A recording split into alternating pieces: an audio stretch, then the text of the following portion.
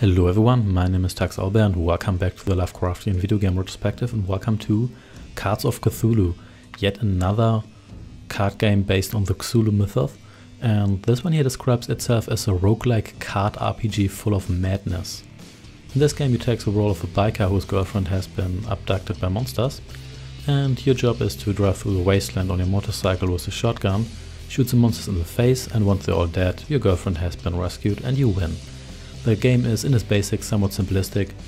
The monsters and you trade blows. If you lose, then you go back to the beginning. If you win, you move on to the next monster. You have to defeat a total of 21 monsters, 4 of them are bosses, and then you win. The twist comes when the cards get introduced. You've got a couple of cards. You start with only 2, but you get more after you defeat a couple of monsters. Some of these cards, the cards can be played in real time with a little bit of a cooldown. Deal merely damage. Some of them have other effects that deal damage over time. They deal more damage when your health is low, or they restore some health and have a couple of other effects. Occasionally you also fight more than one monsters, and the monsters use different tactics.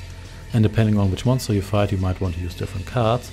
And depending on which cards you have, you might want to pick other cards, because some of them have beneficial combos.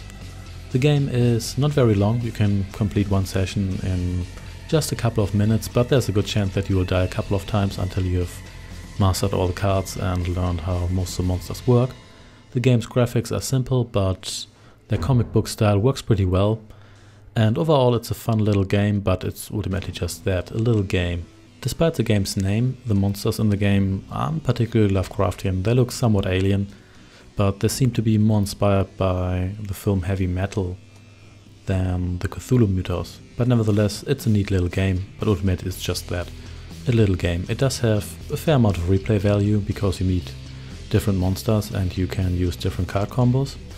And I would give it a recommendation as the little card game it is, but not necessarily one as a Lovecraftian game. So thanks for watching, and I shall see you next time. Take care and goodbye.